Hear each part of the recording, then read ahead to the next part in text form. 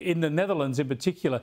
Massive protests last year, happening again now. These are farmers effectively being forced off the land. Their whole livelihood, not to mention all the produce that they supply for us, is going to disappear because of these desperate and insane efforts to get rid of lower emissions. There was an extraordinary moment recently in the Netherlands when I think the Prime Minister, a bicycle riding type, he became upset that farmers had showed up with burning torches to protest a minister's appearance during the campaign trail. And they weren't really burning torches like, you know, Frankenstein movies. They were just little, you know, they were pretty wimpy little torches, but they wanted to make a point. Anyway, the Prime Minister said that politicians must be allowed to do their job freely. Now, why doesn't that apply to farmers? Why doesn't that apply to people who are actually productive as opposed to politicians?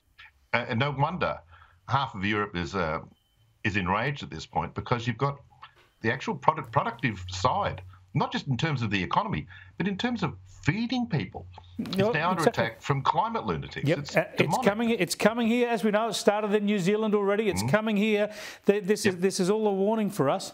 Now let's get back to American politics, because there's been a couple of little intercessions that I'd love to get your take on. First up from the First Lady. Here's Jill Biden on whether her husband ought to take a cognitive test. Nikki Haley, one of the Republican candidates, is calling for mental competency tests for those politicians over the age of 75. What do you think about that? Ridiculous. Would your husband ever take one of those? I mean, we haven't even discussed, we would never even discuss something like that. I bet they did. She probably booked him in a couple of times, but he forgot about it.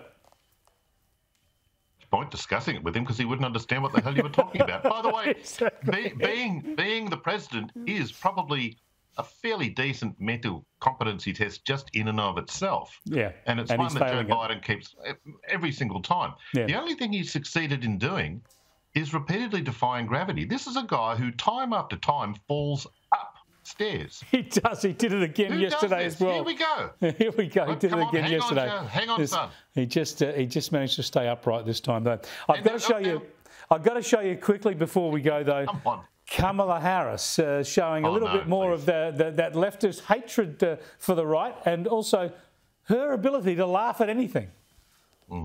I went home one day and I said, well, why are conservatives bad, Mommy? Because I thought we were supposed to conserve things.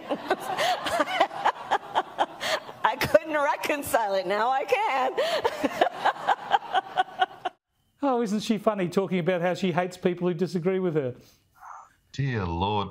Here's the thing about Kamala Harris. If she was able somehow, if she was a genius who could solve every problem in the earth and bring the Middle East together and solve every energy crisis, it wouldn't matter, because the laugh kills it anyway. The laugh is the biggest destructive negative force probably ever unleashed in American politics. No one's voting for the laugh. They need to weaponise it.